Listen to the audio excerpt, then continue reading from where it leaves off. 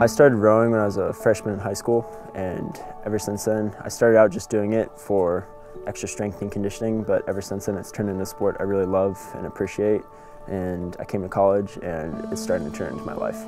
I first heard about crew when I was in high school, and I fell in love with it, just like seeing the beauty of the sport and how wonderful it was when everyone was in sync, how the oars all moved together. There was this sound as everyone hit the water, and I loved it. I thought it was so unique and so beautiful, and I just fell in love with it.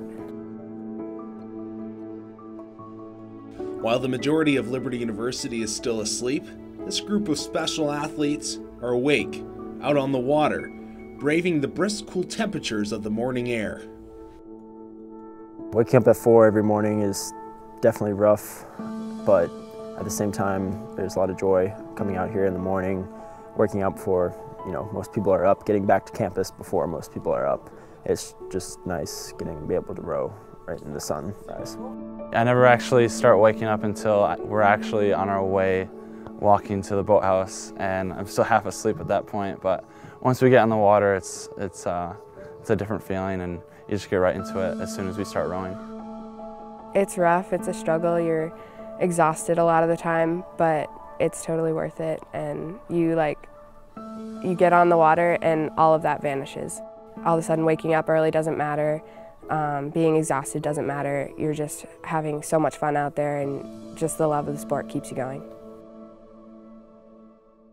Not a lot of people know about a crew as a sport on campus, and I think it is one of the hardest sports you can do because of the time commitment. The season's really long, it starts all the way till fall, and we don't get out till about a month after school ends. It's definitely a time commitment, dedication. I think it's one of the hardest sports at Liberty for time commitment and strength and conditioning wise.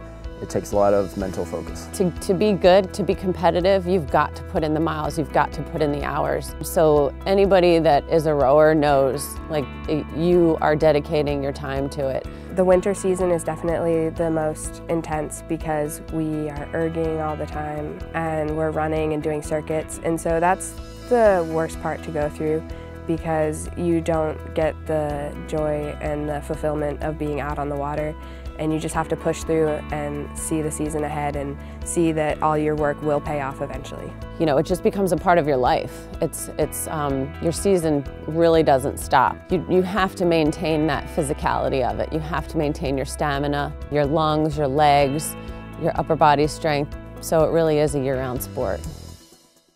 For the crew team, the passion of rowing is what helps them create a unique partnership out on the water.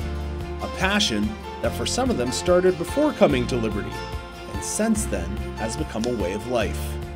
The reason why I love this sport is it's so unlike any other sport out there. I've played many sports before growing up, and nothing quite compares to this. It's totally different than anything I've ever done before. No sport that requires the teamwork that crew does, and just nothing that makes you feel so connected with so many other people. Doing the sport personally because it challenged you.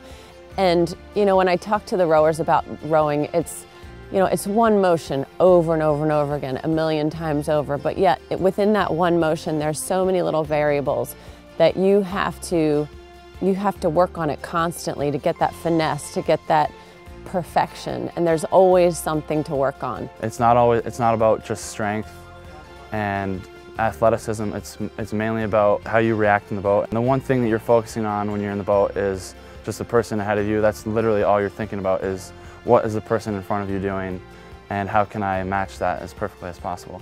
There's so much partnership because you have to know what the other person is going to do before they do it. You have to follow them and watch carefully, and you have to feel their stroke and their movement. And so it requires you to be so focused and so paired up with the person in front of you, behind you. It's just crazy how connected you can be with another person. I love to see people progress. I mean, you get somebody out here that's never been in a boat before, that's afraid it's gonna flip, to watch them realize, I have control of this. I can adjust my handle height. I can work on my leg drive. I can do all these things.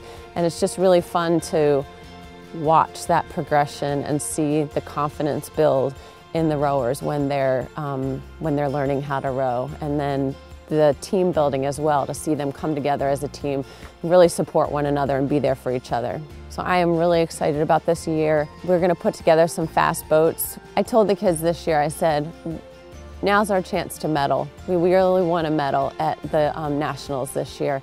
I said, one boat, I don't know who it's going to be, that's up to you, but one boat is going to medal this year at Nationals. So we're really looking forward to just getting the time in on the water and dedicating ourselves to achieving that goal.